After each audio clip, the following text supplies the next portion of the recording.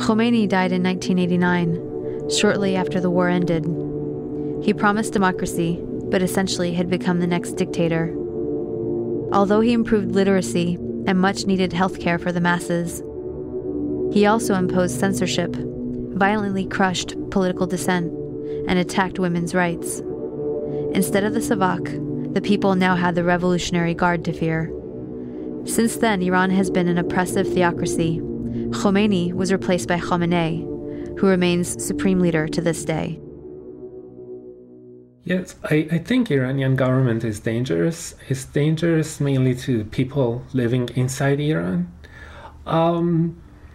They've been oppressing people. The current government is kind of a dictatorship, and they've done a lot of bad things to Iranian people. Iran is an Islamic republic that suppresses women. It suppresses movements for free speech. It's an oppressive government, and it is absolutely. And U.S. intervention is going to make it worse. It's made it worse in Iraq. It's made it worse in other contexts, and it's absolutely going to make it worse in Iran. The United States does not oppose the Islamic Republic because it's reactionary or repressive. All we need to do is look across the Persian Gulf to Saudi Arabia and understand that the United States has no trouble supporting reactionary, oppressive theocracies as long as they do the U.S.'s bidding. And we've seen in Iraq, did the United States bring freedom and liberation to Iraq? No, they succeeded in killing an estimated 650,000 people, making refugees out of 3 million, destroying the country, and actually strengthening the hand of Islamic fundamentalist Shias who want to impose their own theocracy in Iraq. So it's increased the nightmare of the Iraqi people. The Islamic Republic is a repressive regime. I was in Iran in 1979 and 1980 and saw this Islamic theocracy being consolidated. And many of my friends were killed or tortured, put in prison because they were secular opponents of both imperialism but also of religious rule. Certainly women are being mistreated and held in a subservient position. Science is undermined by this sort of theocratic rule. Now, having said that, so this isn't a regime that I like, but having said that, I'm still fully opposed to any U.S. attack on Iran. The fact that the Islamic Republic is a reactionary, repressive regime does not give the United States the right to attack Iran. The future of Iran should be determined by the Iranian people. Iran has the democracy at the grassroots, and is very strong. It's just like coil under the ashes right now, that it's basically it's about to become a massive movement. And interesting is that the women's movement is very strong against inequalities in Iran and also against gender apartheid. The student movement is very strong.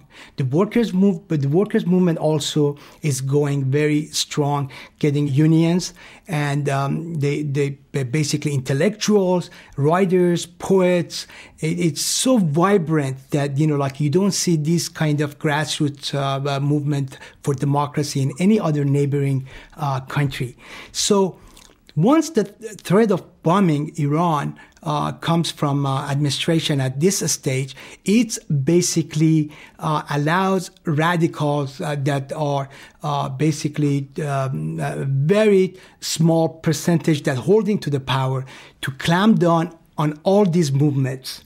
And what it does happen that with threat of bombing, the movement stops, and the repression becomes much larger and does not allow this grassroots to develop properly. What I'm uncertain about is how we can best help people inside Iran to force the government to be more democratic and how we can facilitate that process. That's a very difficult question. I know different people have different answers and different thinkings, but you don't want to let the government in Iran to have a free hand to do whatever they want against people. But on the other hand, democracy is not something that you can force from outside. And, if there's a very strong democracy movement inside Iran. So if it looks like that people from outside are helping them, then the government will seize that opportunity to make it look like they're just foreign puppets, and it will crack down on them. So you cannot directly support them. But so that's the difficult question, and how best we can do something to help people inside Iran. Khomeini did form a new kind of government with some elected offices, but still with himself as the supreme leader, the head of the government. There is an elected parliament called the Majlis and an elected president, but their democratic functions are limited, as all candidates and all laws must be approved by the Guardian Council. The Guardian Council has 12 members, and half are clerics appointed by the supreme leader, who has the final say on all important matters. The job of the Guardian Council is to guard the country against efforts to undermine the ideals of the revolution. They normally prevent any reformers from being elected, but the strength of the democracy movement culminated in 1997, and a reformer was elected.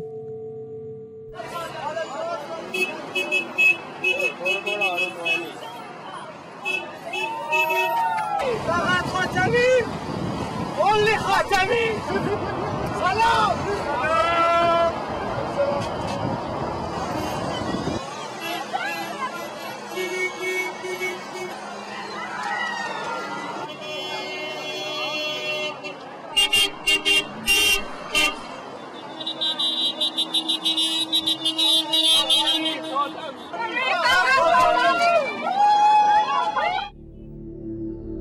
From 1997 to 2005, a reformer named Khatami was the president of Iran.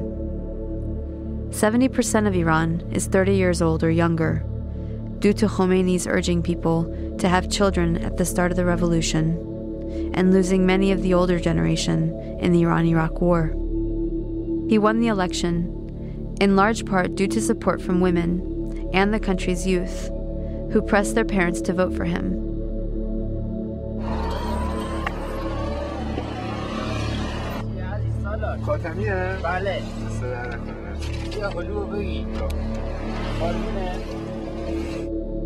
He wanted to return rights to women, and he rejected the idea that the Muslim world and the West must have a clash of civilizations, promoting instead a dialogue among civilizations. And like the US, the reformers can be undermined by more powerful interests. Khatami's reforms mostly failed, and when the conservatives used political assassinations of students and writers to destabilize the reformists, the people took to the streets in protest, and Khatami's response was silence and deference to the conservatives. His supporters began to turn against him.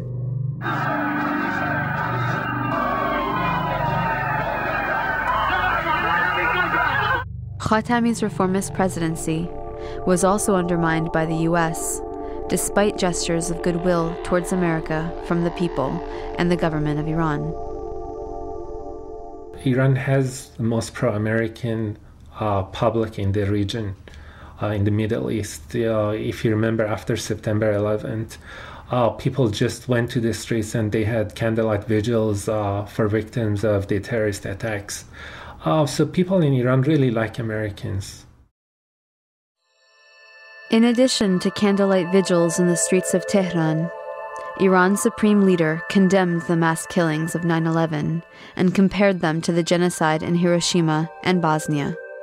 Then, when the US invaded Afghanistan, Iran had a mutual interest for stability. They helped to oust the Taliban and to get the warlords that controlled the country outside of the capital to cooperate with the new US-backed president, Hamid Karzai. Indeed, without Iran's tacit approval, the Afghani government could not take hold. In 2002, when Bush named Iran as part of the Axis of Evil, it came as a shock to Iran. In 2003, when Bush invaded Iraq, it was obvious where things were headed, and it was less of a surprise that he rejected Iran's offer to give in to U.S. demands on all outstanding issues in exchange for guarantees of security.